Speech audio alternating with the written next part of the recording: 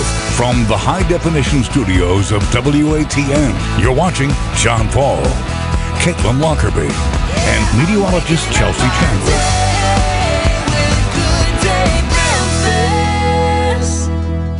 Coming up on 6:11, we are tracking the tropics now. Hurricane Chris now Category 2 storm with winds topping 105 miles per hour. It formed into a hurricane late Tuesday afternoon off the east coast. The National Hurricane Center says Chris marks the earliest formation of a season's second hurricane since 2005. Chris is located 240 miles east-southeast of Cape Hatteras, North Carolina.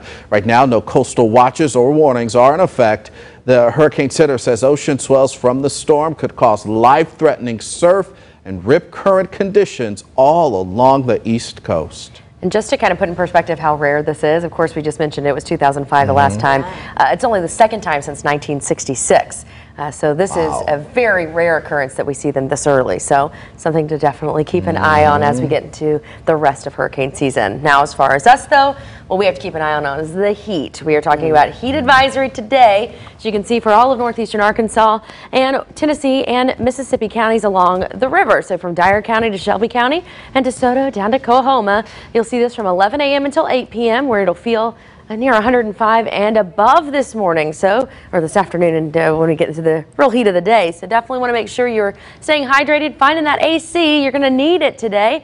These heat advisories, I think, are going to be a day-to-day decision, and so it is going to be very hot, but not right now. At least it feels pretty comfortable as you get out nice and early. It is still, though, only 6:12. So 77 degrees in Memphis. We're seeing those temperatures from 72 up to 77, but we'll be in the 90s well before lunchtime, and then feeling like triple digits before that as well. So as we get into the afternoon, get to the mid-90s, feel like the 105 range for those feel like temperatures. So expect it to be nice and toasty out there. As far as the rest of the week, well, we're not getting really any kind of relief. Right now, tomorrow, we are technically forecast below criteria, but that is very likely to change. So that's why I say it'll be day to day that we see these advisories, decisions made and issued. So as we get into the weekend, though, I would go ahead and expect to see a heat advisory at least Friday through Sunday. So that's what we're keeping an eye on right now, and we'll continue to update. Now, as far as Hurricane Chris, again, not a whole lot of activity here. All that activity and all that moisture right now being drawn into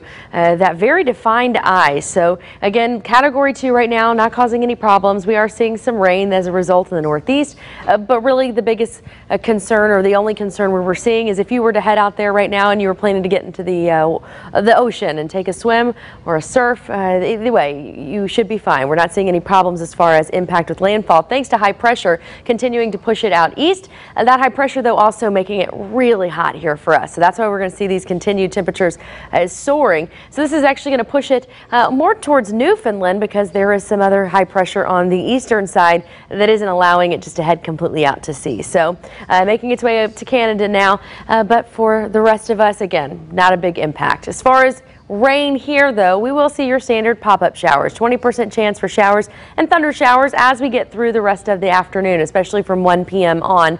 Once we get into the evening hours and the sun sets, again, that's when we start to lose that heat. We start to lose those rain chances. It's just the same pattern every day. So this morning, I want you to grab your sunglasses. You'll need them at least early on. And then you'll want to grab an umbrella just in case you were to encounter it. Again, they're very short-lived. You'll see they move through. They don't cause too much trouble.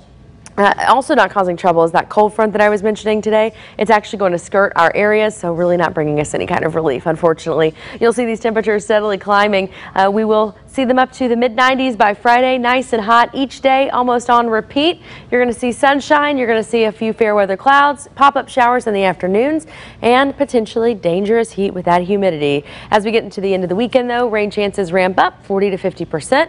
And that will be what we continue to keep an eye on for you. We'll have the latest on your forecast, but of course, always like to see your pictures as well. You can email them to our weather window.